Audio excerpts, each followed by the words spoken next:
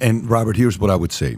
You're making a very good argument, and I can totally feel where you're coming from as well. Obviously, just so everybody knows, have we ever had a conversation together prior to this debate? I just want everybody that's watching, have you and I ever spoken? We just met a few minutes ago. Have you and I ever spoken? No. Have you and I? No. I did that intentionally.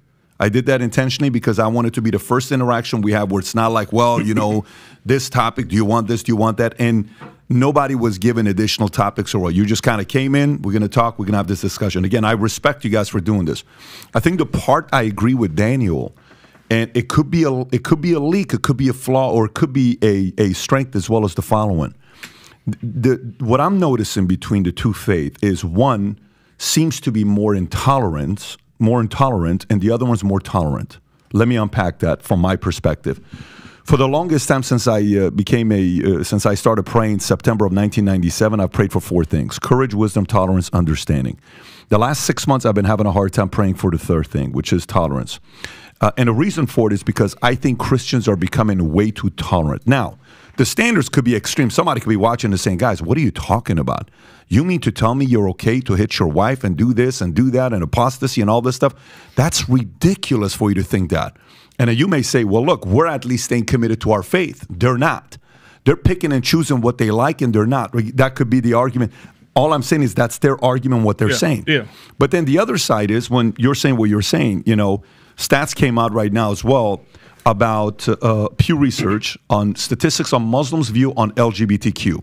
You're now going to go through this as well with your faith, with your religion. Pew Research says that 52% of American Muslims believe homosexuality should be accepted by society. This is according to Pew Research. Among Muslim American millennials, that jumped to 60%. This was done in 2017, so it's 6 years old, which I would assume it's even higher today than what it was then. The survey also revealed that Muslim women are much more accepting of LGBT people than their male counterparts. They're at 63%, men are at 42%. Just so you know, the difference between women and men, about 21% difference. And a vast majority of religious LGBTQ Americans are Christians, split fairly amongst Catholics, 25%, Protestants, 28%, and Christian denomination, 24.5%. Only about 2.5% of Jews are for it, and 2% of Muslims, okay? So he makes the point that, you know, you are more tolerant of a religion of, when I say you're not representing everybody in a Christian. You could be your own kind of a Christian. Yeah. There's different, you know, sects in a Christian. But from an outsider watching in and trying to be as fair as possible, I see we're not being tolerant. You're not going to say anything about our prophet. You're not going to say anything about our religion. We're going to defend this. These are our values. We're going to protect it. We're going to fight for it. This is important to us. This is our livelihood. This is what we stand for. And Christians are like, it's okay. Don't worry about it. It's okay. Don't worry about it. It's okay. Don't worry about it. And then it's bringing out more flaws and arguments in the Christian religion. And I'm saying this as a Christian myself.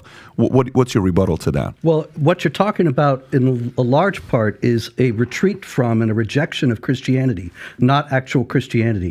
Christianity stands for certain values, stands for certain principles, and when the West was Christian, then you didn't see all this craziness that you see in the society today.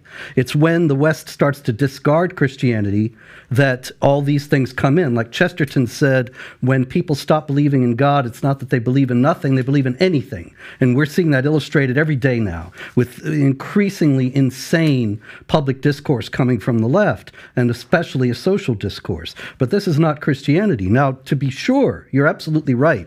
There are a lot of leftist and liberal Christians who have essentially discarded Christianity. Yeah. And under the guise of Christianity, it's kind of like Invasion of the Body Snatchers Christianity. You remember that movie? Mm-mm. People would appear and they looked just the same, but the space aliens had taken their personalities and replaced them. Mm-hmm. And that's what we have with a great deal of Christianity today. Unfortunately, it's been infected by exactly this kind of liberalism, and so a lot of people turn away thinking that's Christianity, when actually these people are not Christian in anything except the name.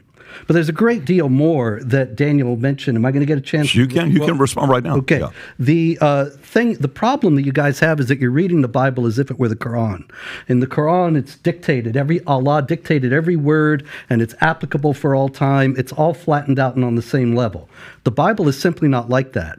In the first place, you have the very simple notation of the Gospels, the Gospel according to Matthew, Mark, Luke, and John. Now, in the Christian faith, Matthew, Mark, Luke, and John were inspired, but that doesn't mean that God was dictating to them and that it was beyond their human understanding. Like when St. Paul, in one of his letters, and he says, I'm glad I didn't come to baptize any of you. Well, actually, I did baptize a couple people, and I forget who else, but I still didn't come to baptize. It's not that God is forgetting who he baptized and who he didn't, but Paul is working from his human understanding, and yet he is speaking the truths, the eternal truths that God wants him to communicate.